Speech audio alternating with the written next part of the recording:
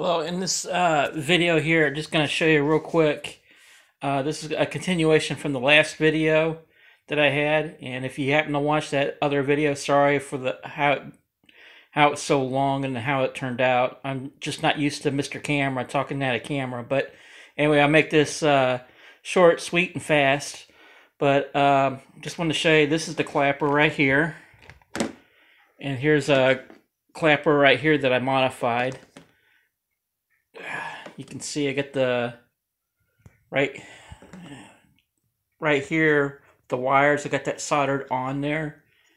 I got the amplifier still left on there.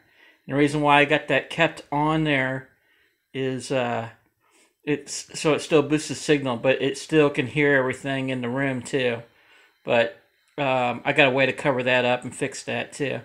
So the reason why I have that on there, like I said, is the amplifier's connected to that microphone too, so it keeps it boosted, so I didn't want to mess with that. So anyway, and then over here is well, kind of a mess in here, but got the power supply units, got the clappers right here, and then I've got the stereo here, the 5.1, or not 5.1, but I've just got a regular stereo hookup here. And it all leads to this 5.1 signal. So the back, the bass out channel, whoops, goes to the clapper. And then the other channel, which is the left and right speakers, output, they go to the speakers back here. Anyway, I wrote a program, and just to show you guys how all this all works, in order to make the machine have like the slingshots in here, have them launch out the balls or project all the other thing while you're hearing audio. So it's pretty slick. Here we go. Turn this, activate that. Okay, so I got it set up so when you hit this top arrow, it sends out two signals to the clapper. So for the two channel part for this here, and then the one on the bottom is for three. So it'd be like equivalent to three claps. You can't hear this because it's going through that 5.1, and then the other part, while that's going on, I'm going to hit the Z key over here. And the Z key, I just got some random space shuttle sounds or whatever.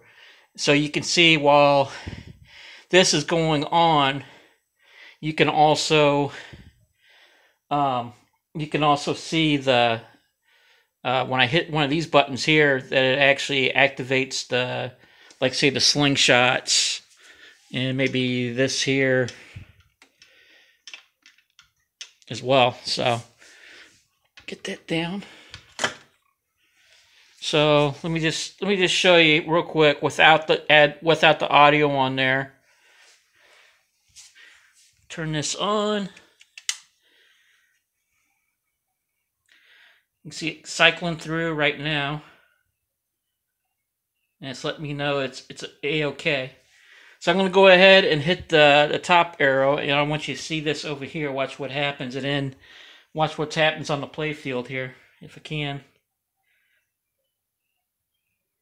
I don't know if you can see that.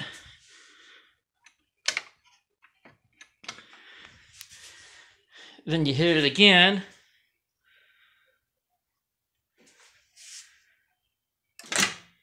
That stops the solenoid, so then this can come back down again. Let me do it again one more time.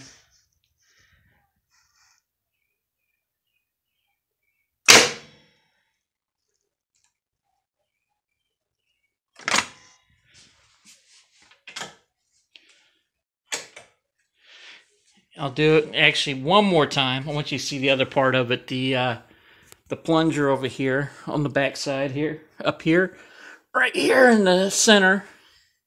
Here we go. I'm going to hit that up arrow key again. Watch what happens. And then we'll disengage the solenoid. Okay. Now on here you can see that when that goes up, it stays up because there's a other solenoid here that releases the side and pops that up. Now with the one key on the bottom, it's going to bring this back down, and then it's also going to launch the ball over on the side. But I want you to keep an eye on that right there. And then I'm going to hit the down key, which goes for three claps, three audio claps. You cannot hear because it's going through the bass out into the clapper. I got it wired up for go directly to the clapper. Okay, here we go.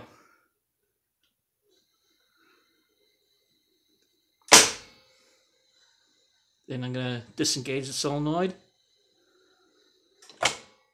Just like that. Now,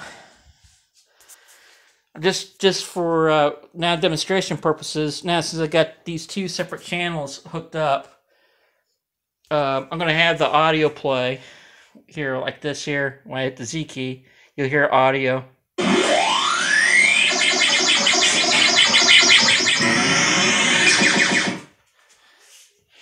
Okay, so you heard that. So now what I'm going to do is I'm going to hit the Z key, and then you watch. I'll hit the up arrow, which will make it go 2 times on here, and then I'll engage it, and I'll hit it again to disengage it. But so what that does is, as the game is playing, all right, this is all on a separate channel just to show you how all this kind of works. So you won't hear the signal to the clapper at all. So all you'll hear is the audio coming from the speaker. So anyway, here we go. I'm gonna put the audio on and then watch up here, and then here we go.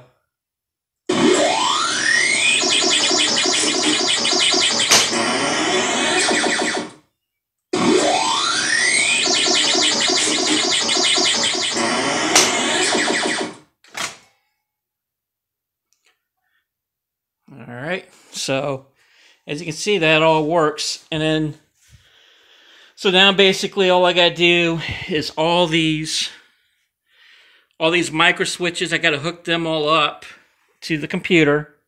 And then from the computer, when I'm writing this program out, it's gonna tell it to make whatever sound effect that I need to do or whatever.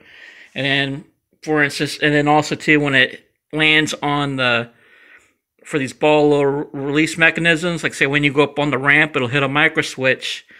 It'll send a signal that you cannot hear to tell that to release the balls, so you can have multi-ball. Or if not that, advance the ball from inside here. So if it's here, it needs to go over to the outside there with the plunger. It does that too. So anyway, so that's all I wanted to show you. Just give you more of a demonstration. In the next video, you will definitely see the finished game. What I'm gonna do is gonna have a monitor this way, and I'm gonna use a special tint for the glass here, and it's gonna have like the scoring and everything like displayed like almost like 3D. So I'm gonna have all that hopefully done in a few more weeks. But like I said, I just wanted to show you how all that worked. And then, of course, you know, yeah, that's basically it. But anyway, yeah, this video is not as painful as the other one. The other one was like 30 minutes and just mindless rambling and watching paint dry, basically. I think the paint finally did dry at the end of that one. But anyway, so this video here is just more put together video here to show you how all that works. And then also to the software, I'm using Game Maker software, so I'm writing the program for that. But anyway, so this you can take any pinball machine that's missing the head with all the CPU boards and all that. You can make it your own by using WAV files and writing a program in Game Maker. And then also using all the different power supplies powering for all the different different things to pop bumpers and everything else. It looks complicated and it looks like a mess, but it's actually it's. I mean, I got to get this all organized in here, but it's coming along pretty good, pretty fast. So anyway, take care. See ya. Bye.